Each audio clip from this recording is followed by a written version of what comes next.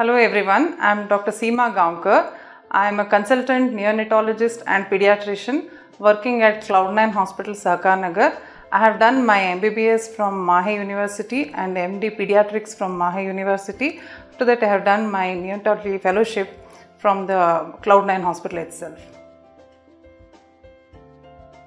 Collapsed neonate is a neonate either inside the nursery or the just born and shifted to mother's side in the ward or in the labor rooms has collapsed. Collapsed means baby has stopped breathing, and plus minus baby could have stopped with the heart rates, heart beating also. Baby's color will have changed, or baby would have been not responding to the stimuli.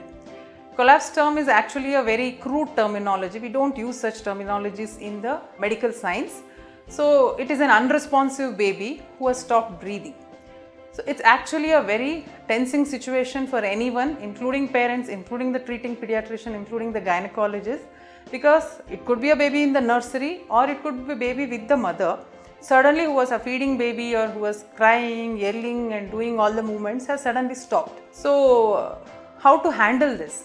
See, the first thing is you have to get that baby immediately to the nursery, and better in the wards or in the maternity hospitals, they should keep certain resuscitation things in the wards itself, so that when you are transporting the baby to nursery also, you can give the oxygen or the air with the pressure to the baby. That's called as positive pressure ventilation, what we say, should be given. That's the resuscitation steps we should start immediately.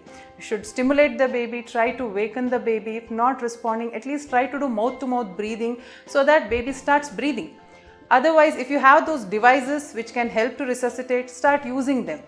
If nothing is there, immediately bring the baby, rush to the emergencies or to the NICUs. And after that, the doctors will take care of the airway, breathing and also circulation. See, what are the causes for this collapsed newborn? Collapsed newborn, just like that, most of the babies do not collapse, though sometimes the milk can get choked into the windpipes or what we call as the larynx or the trachea, and baby may stop breathing, but that is actually not the major cause. The major causes could be a baby who is having a heart problems, cardiac diseases what we say, or some babies who have severe infections, hidden infections which is not manifested so far, and baby is just started sudden collapsing. Infection could be from the mother's womb or in the environment they would have got it. Third cause could be metabolic. That is one of the major cause for this. What is that metabolic cause? Metabolic cause means there are so many disorders which are not immediately after birth detected. Neither you have known in your families it before. Many of the people are not aware of it. They actually mean that, see, when we eat something, it goes to our blood, and from the blood it goes to our cells and tissues. That is where all these metabolisms like your glucose, fat, protein, they get digested, they get metabolized, and you will get the products.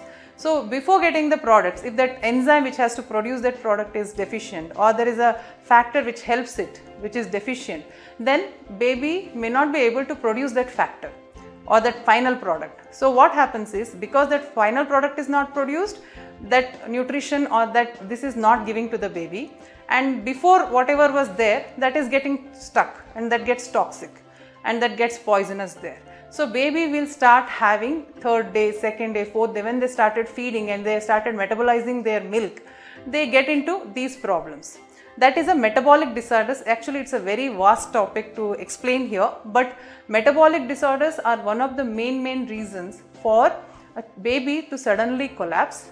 Second reason is heart diseases, that all of us understand.